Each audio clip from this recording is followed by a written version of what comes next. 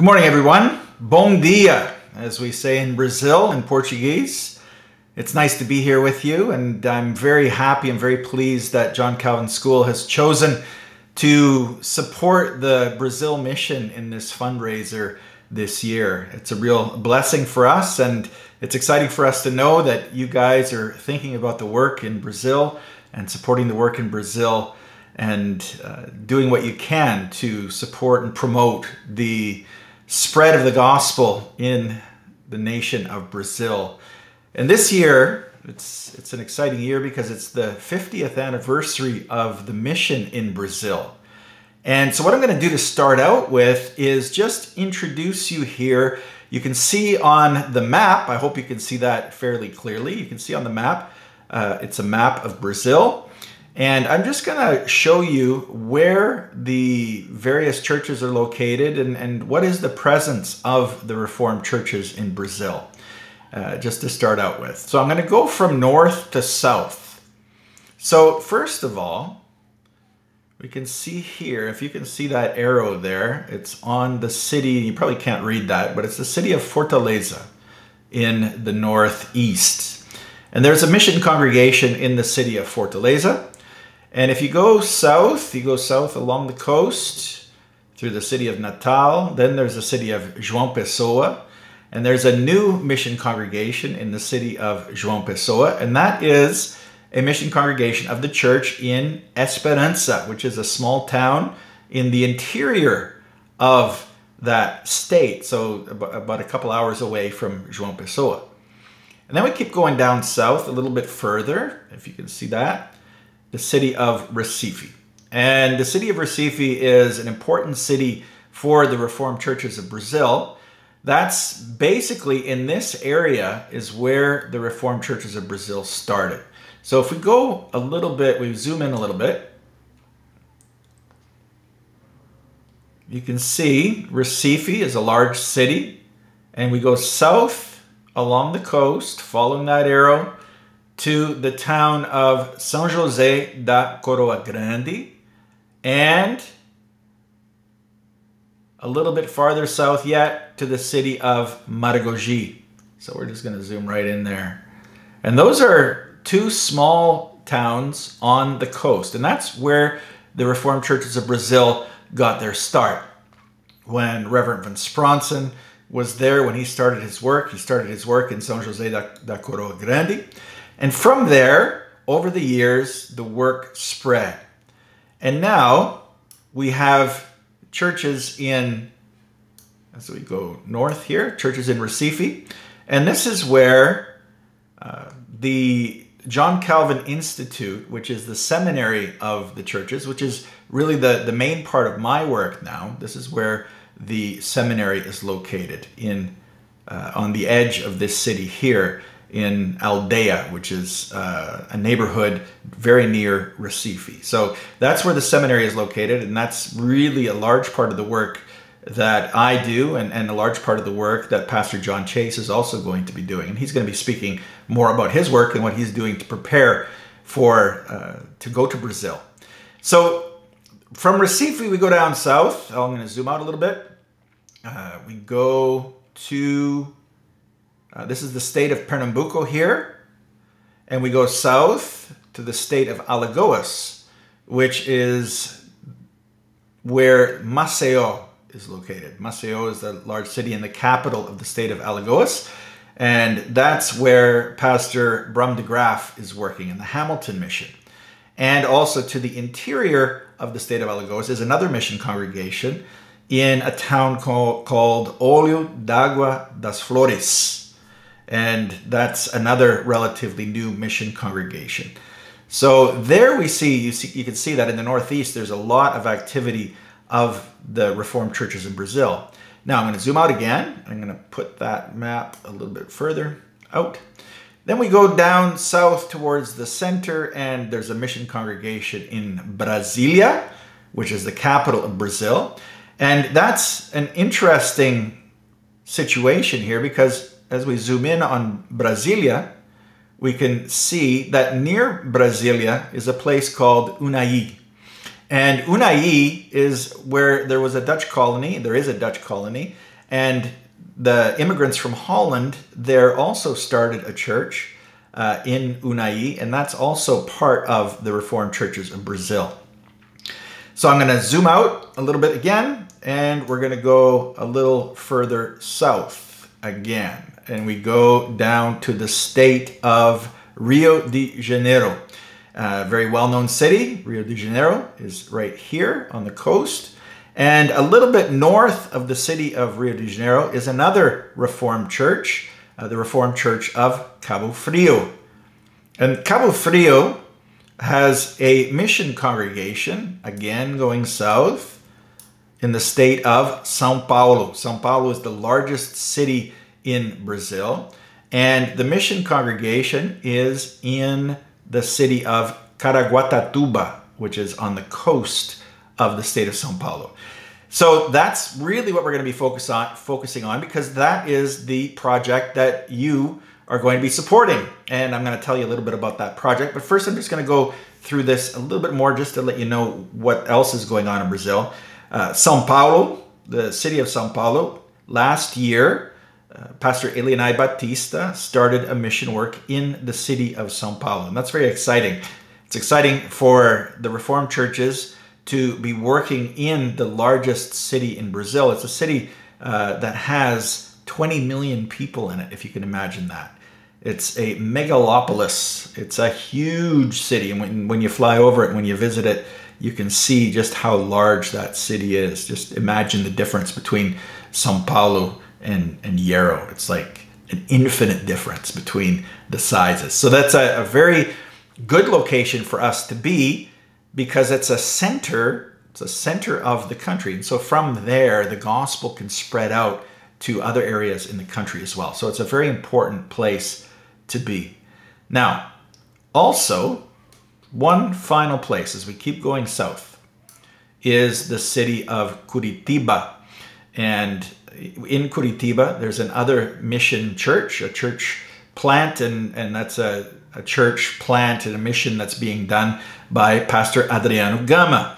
And I'm sure some of you will remember him from a while ago. Was it last year or 2 years ago when we were there? Pastor Adriano, Pastor Iraldo. Pastor Iraldo is the missionary who's working in Brasilia. Pastor Adriano is working in Curitiba. And also there was Elder Ademir, who was with us at the presentation at John Calvin School. And so you'll remember Pastor Adriano, and he's working in Curitiba. And he has a thriving ministry there and a small mission congregation that he's working on developing and spreading the gospel there in another important city in the south of Brazil. And so as you get down that far, you're getting close to the countries of Paraguay, Uruguay, and Argentina. So Brazil is a huge country. As you can see, it's most of South America. Most of our churches are here in the Northeast. And then there are small churches spread out in various parts of the country. So I'm going to be focusing here especially on Caraguatuba. It's a name that even Brazilians have a hard time pronouncing. Caraguatuba. It's a native name of Brazilian natives. And it's a city of a couple of 100,000 people, which in Brazilian standards is not very big. And it's located right on the coast. And you can see that São Paulo, the capital, is a couple hours away. So for me, when I visited there a couple times, I would fly into São Paulo, land in São Paulo, and then I would take the bus to go to Caraguatuba, a couple hours on the bus to get there. And it's a beautiful place. It's on the coast. It's a tourist area. So a lot of people will go from São Paulo to Caraguatuba for their vacation. There's a lot of vacation places there, hotels and places that businesses own. They'll own a business, and it's like a hotel or a hostel where employees from that business will go. So they can go there and they can visit the beach and enjoy the beautiful nature, God's creation there. And a few years ago, a young man named Kleber began to plant a Reformed church in Caraguatuba, Kleber Salles. And he's now an elder of the Church of Cabo Frio. And this mission work is now under the supervision of the church in Cabo Frio. And the church has continued to grow. There have been baptisms, new members, and they have about 50 people in the congregation. And it continues to grow. And Elder Kleber is working very hard. He's leading the worship services on Sunday. He's doing Bible studies. He's doing outreach programs or leading outreach programs with the members. And people continue to come to the church, and God has really blessed this mission work. And it's been a great blessing in that city. And so this is going to be the project that John Calvin School, the youth students are going to be supporting, and we're very excited about that. And what I'm going to do is I'm going to show you some pictures of that project. And I'm going to open up another window here. And the project is called ReforMar. And you can see the logo there. It's a cute little turtle. And the name is important, ReforMar. And you can see that in English, it's reform. So it's a reformed church project. And the word reformar in Portuguese means, it's a verb, it means to reform. But it's also a kind of a play on words because it's reform combined with the word mar. And mar in Portuguese means sea or ocean. So what this project is working to do is to do a work of environmental protection, of working with the natural environment, but doing that in a very specific way. So this is not just an environmental program, this is an evangelistic program. And what the mission congregation in Caraguatuba is working to do is, first of all, clean up and work to clean up the beaches in Caraguatuba, and also to spread the gospel, and to do that with young people and with kids. And to show that really what we are created to do, we're created in God's image. We're created to rule the earth, to govern the earth, to develop the earth, and to take care of it. So we're supposed to be good stewards of the earth. And that's an important part of who we are and what we do. And that's one of the things that they want to teach, is that the Reformed faith has to do with all of our life. It's not just about what you do on Sundays. It's not just about going to church. It's not just about participating in the worship services, but it has to do with how we work. It has to do with how we play. It has to do with how we interact with people. And it also has to do with how we care for the creation that God has entrusted to us. And so that's why a teacher in the congregation, Simone, who's a member of the congregation, she's a teacher, she started this organization as a means of outreach, as a means of evangelism, and as a means to do something practical on behalf of the church to help in the local community. So it's very exciting for them to be receiving support from Canada, and it'll be a real blessing for the city of Caraguatuba. So that's ReforMar. And you can see here on this picture the group of people from the congregation who have been working in this project. And you can see there that they're in the recycling center. They're posed in the recycling center there with some of the things that they've brought in. And they've been cleaning up the beaches and doing that work there. Now, I'm going to flick through some of these pictures. And these are some of the people that are involved. That's Simone, the teacher, and some of the kids that are involved in the project.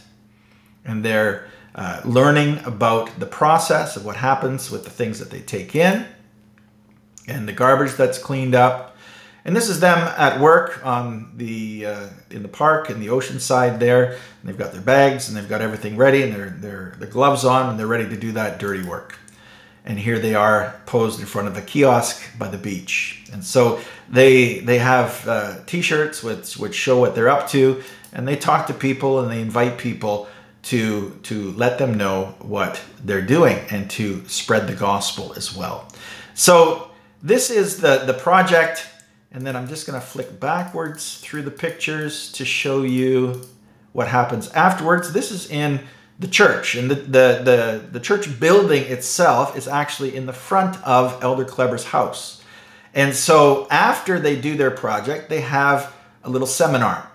And here you can see the leader of the group, that she's giving a little seminar on what they were doing and why they're doing it. So to teach the kids about why they're doing this project.